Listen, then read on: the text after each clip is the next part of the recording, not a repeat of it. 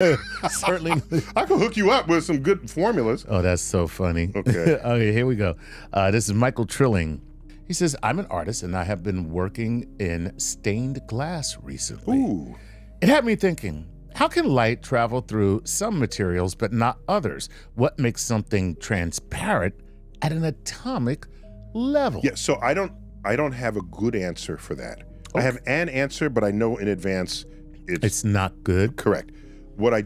So I'm giving like a just so answer. All right. Okay. So transparent media, there's nothing to change the pathway of the light through the medium.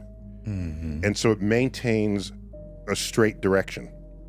Okay. Okay. And so it comes out the other side, you see whatever was on the previous side of that material. If the structure of the lattice or the molecules or the atoms is such that the light is either absorbed or dispersed, because it can still be transparent to light, but you can't see through it.